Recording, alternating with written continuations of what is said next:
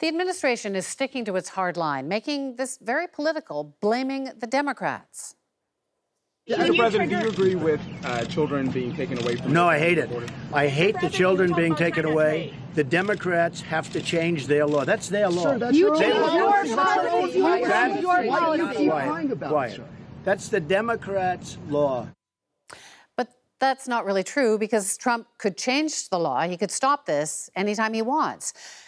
This recent tweet from him suggests he might be using the kids as leverage to get the Democrats to agree to more funding for his border wall. All of this has become so controversial that some evangelical leaders who have supported Trump, like Franklin Graham, Billy Graham's son, are denouncing the policy. I think it's disgraceful, it's terrible to see families ripped apart, and I don't support that one bit.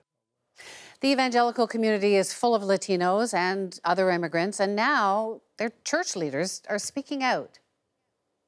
Several sent Trump this letter asking him to reverse his policy and protect the unity of families. Joining me is one of the authors of that letter, Jo Anne Lyon with the Wesleyan Church. She is in Indianapolis. So I've read that letter. You call this policy horrible. You're so concerned you sent this letter. What's so horrible? What's your concern?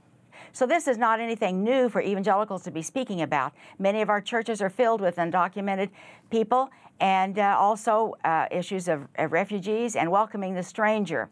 So this piece of what was happening at the border and families being ripped apart added only one more thing to what we have been speaking about for a long time. And the whole issue of babies being taken from their mothers and nothing said, just simply the atrocious behavior. And we believe that this is not how Jesus treats people. This is not what Jesus has called us to do.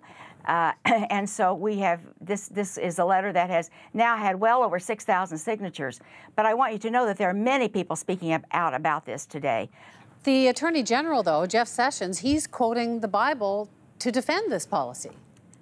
Yes, and he misquoted the Bible. We can all find verses out of the Bible. We can lift a verse out and do something that we want with that. But you have to look at the entire Scripture. You have to look at all that and what Jesus said, how he taught us, and even the verse that he used. You just need to read down a few more lines, and it explains what was meant by that.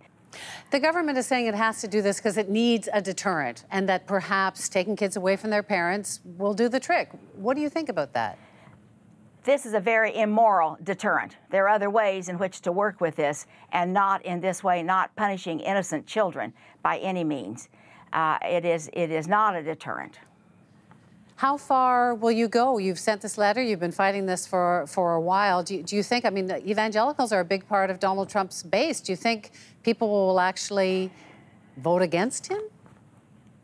I'm not sure how people will vote, but I do know that right now people are concerned and are speaking out in places I never thought they would speak out on this issue. Do you see this as a big turning point then? I'm not sure. You know, things change very quickly. At this moment, as I'm listening today, and what I've listened to, and articles that I've seen, and op-eds and so forth from all varieties of, particularly in the evangelical community, it looks as if this is a major piece, but things move quickly. And I would hope, though, we don't stop. We in the United States, you in Canada, you continue to change your immigration policies. We haven't changed ours for 30 years, and it's time that those immigration policies change. The Trump administration has said it's doing this because it needs a deterrent, it needs to stop illegal immigration. Who do you think he's appealing to? Like, is this a smart political calculation for him? I can't speak for what his calculations are at all, but I think he's made it very simple. Immigration is a very complicated issue. And is complex on our laws and our laws that need to be changed. It's complex all the way around.